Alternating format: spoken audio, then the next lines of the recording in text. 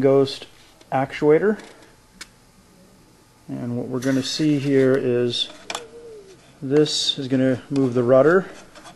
This slider right here is going to move the elevator, and this is the throttle. And when you first turn it on, everything pulses. That's the rudder. That's down elevator, up elevator. This moves the throttle.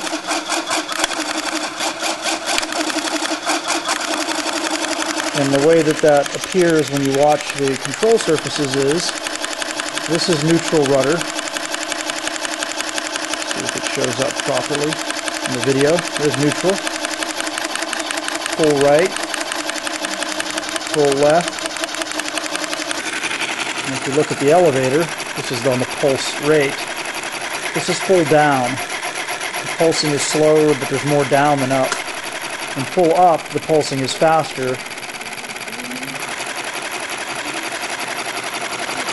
And if you watch the motor control here,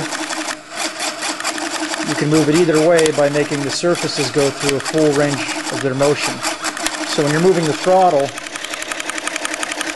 the tail surfaces, you just watch them. This is when I hit the throttle.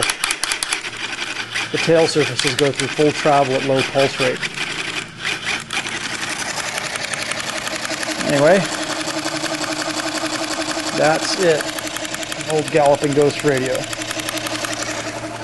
So the rudder, elevator, and throttle is here.